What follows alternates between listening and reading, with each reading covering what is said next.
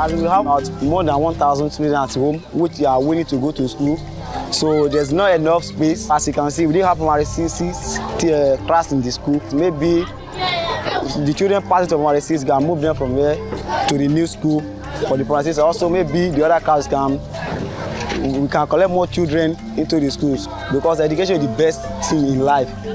Like most people in Lagos, I've been seeing Makoko, passing over Third Mainland Bridge, and I guess I was curious and interested in knowing how, what was going on in there. So I visited Makoko and was very inspired by the environment and particularly how they've managed to create a lot almost out of nothing. So I decided to learn from the environment and also help improve the environment. And one of the first needs that the community expressed to me was a school, and I volunteered to help design and build one. Makoko Floating School is a building prototype for urbanization, housing shortage, and addressing the impact of climate change. So it's actually more a building prototype or a type of new architecture and urbanism on water.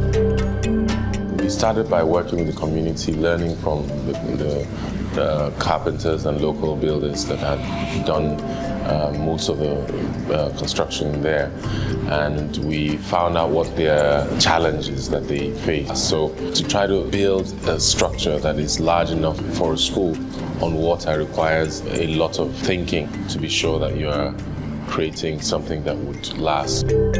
There's one existing school which had attempted to build on water, and you'd see some structural failures in it, and the school gets flooded when it rains. So what makes ours different is that we are addressing these problems, and it's a solution that enables the kids to occupy and be in the school almost throughout the year.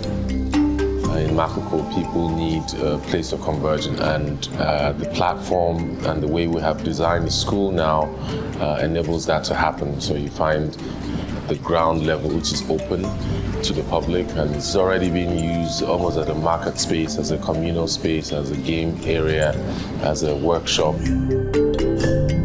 We started it out as almost a personal or corporate social responsibility project, which I just took interest in.